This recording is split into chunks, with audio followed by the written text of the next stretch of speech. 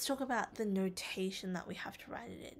So the notation for functions are quite specific, and the important thing is that if somebody asks you to find a function, you kind of have to assume that when you're trying to find a function, you are going to be trying to find this whole thing. So you're going to be writing out this whole expression here. You're going to write out this whole expression here if you're trying to find a function.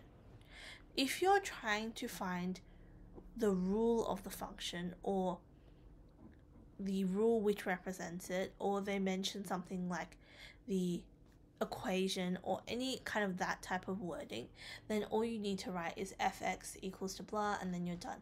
But if they ever mention that they want the function, what you actually have to do is do it in function notation. So include it really in real terms, you know, like it's not that much extra information you have to actually find out. It's really just remembering the way it's supposed to be written. So it always starts with the function itself. So whatever the name of the function is. So F, G, H, they're really commonly used ones. You can really be any letter, just like, you know, you don't have to necessarily use X. You could really use any letter in the world. So F is the most commonly used letter that you'll see for functions.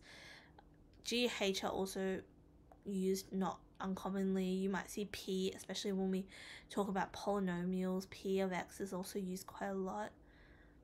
But like I said, you can really use any letter. And then the next part, so that's the first part, so we need to make sure we write the letter. And when we kind of move on to composite functions later, or when we have inverse functions, it's important. So you just basically write everything before the brackets around the x, or the brackets around your independent term. So if it was f of g, then you would write f of g like that. So you know how you can also have this type of notation as well. So you can write that, or you can kind of write, I would go with this type of notation to kind of write at the start here, just because this is hard to break down into this, but it's up to you. And if we had an inverse where it's f inverse of x, we'll just do f inverse here, dot dot. Cool.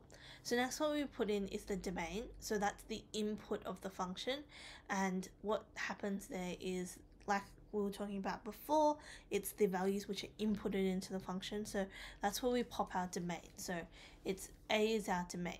Okay, and then what we do after that is we get something called the codomain, and the codomain in methods is always going to be R, regardless of what function, how weird, how funky, how beautiful, it doesn't really matter. It will always be R here. So in fact, we can kind of get rid of the B and just pop an R there. And what that actually means is, so when we talk about the domain and the codomain, is that the range, or the output of the function, will always be a subset of the codomain. So this kind of like, I feel like the idea of this was supposed to represent the domain, and this was supposed to represent the range in like, you know, kind of, that's what the original idea was, I believe. But it probably didn't work out very well, so they just popped an R there for all methods stuff. So we can just pop an R there and just disregard, like, if it's good, it's useful to know that it's called the codomain and that it has vague connections to the range. But I would say if you know to maybe always put an R there, you're pretty safe as well.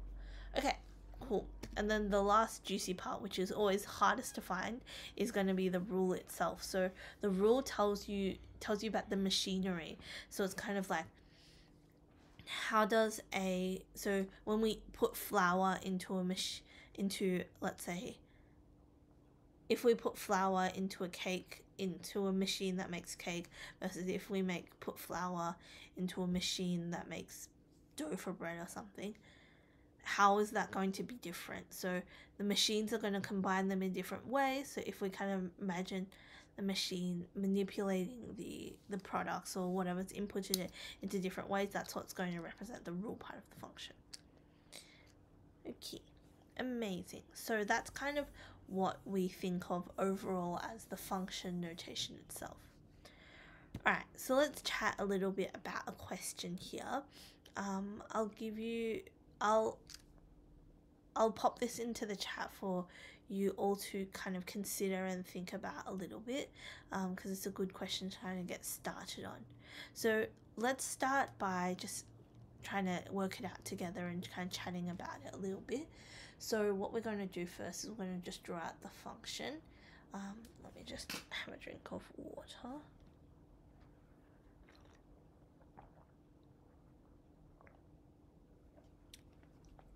So we're going to draw out the function first, and importantly, this is something I just recommend for essentially as soon as you see something which is non-linear and has an inequality of some sort.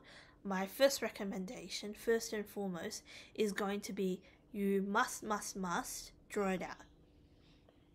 Because you can say that you can predict what's going to go on and all that kind of stuff, but I really do recommend you just draw it out because it's going to make your life a lot easier and you can just visually see it, especially if it's a multiple choice question, because you can just draw it on your calculator and then you have something easy to refer to. Okay, cool. So we could pop this into our calculator to draw it, but it might even just be faster for us to draw it. So let's draw a little bit of a parabola. Sorry, my parabola is a bit wonky on the side, but that's okay. Alright, so we have 0, 0 here. Alright, so then we kind of look at what the question is asking. So it's asking us about the range of f, and importantly, they've given us a domain to kind of consider. So we know that the dom of f is going to just be negative a to b. So that's our domain of f. It's going to be negative a to b. Alright, so we also know that b is bigger than a, B is bigger than 0 and a is bigger than b. So if we tried to dot in what a and b would be, no pun intended, let's just say that's b and that's a. Cool. So then we also need to find out what negative a is, as negative a should be an exact reflection across the line x equals to 0, right? It should just be a reflection along that line or a reflection in the y-axis. So that's negative a there. So because this is a parabola and negative a squared would equal to a squared, i.e. just equals to a squared overall, we can see that these two would be the same point, right? Alright, so we have those points. Now, the actual points we're going to be working on is this point here and this point here, right? These 2 points is other points that we're going to be considering here. This one is not really included in our domain. So what we're going to do is we look at this one. This is an open circle, right? And this is a case of trying to look for the absolute maximums and absolute minimums, right?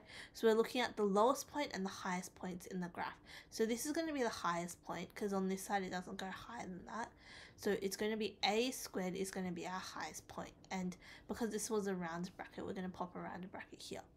Okay, so then we need to check for what's our lowest point. So we can check it's either going to be at special points like turning points, or it's going to be at a endpoint, right? So we look at our endpoint, it ends up here versus our turning point, which ends up here, and we can see that actually the turning point is lower, so we're going to go with the turning point, so that's 0, right?